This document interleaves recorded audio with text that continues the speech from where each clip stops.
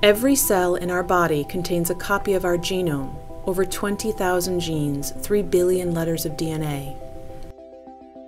DNA consists of 2 strands twisted into a double helix and held together by a simple pairing rule. A pairs with T and G pairs with C. Our genes shape who we are as individuals and as a species. Genes also have profound effects on health, and thanks to advances in DNA sequencing, researchers have identified thousands of genes that affect our risk of disease. To understand how genes work, researchers need ways to control them.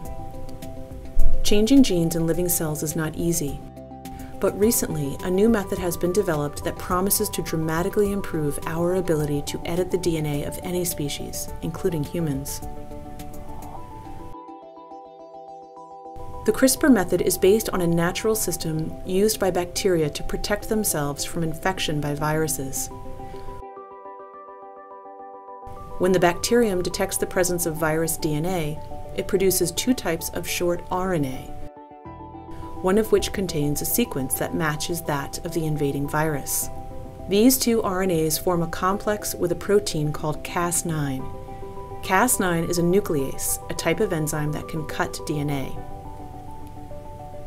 When the matching sequence, known as a guide RNA, finds its target within the viral genome, the Cas9 cuts the target DNA, disabling the virus. Over the past few years, researchers studying this system realized that it could be engineered to cut not just viral DNA, but any DNA sequence at a precisely chosen location by changing the guide RNA to match the target.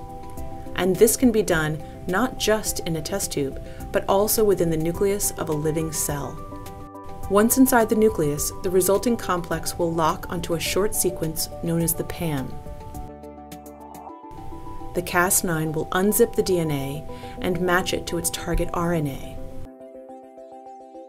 If the match is complete, the Cas9 will use 2 tiny molecular scissors to cut the DNA.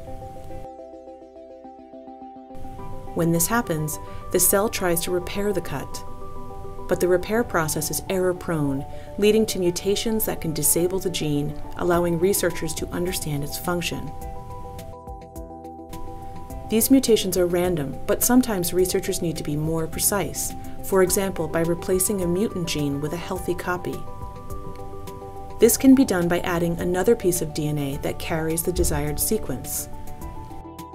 Once the Crispr system has made a cut, this DNA template can pair up with the cut ends, recombining and replacing the original sequence with the new version. All this can be done in cultured cells, including stem cells that can give rise to many different cell types. It can also be done in a fertilized egg, allowing the creation of transgenic animals with targeted mutations.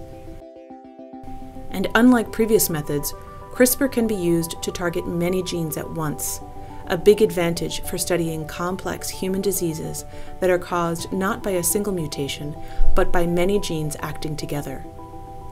These methods are being improved rapidly and will have many applications in basic research, in drug development, in agriculture, and perhaps eventually for treating human patients with genetic disease.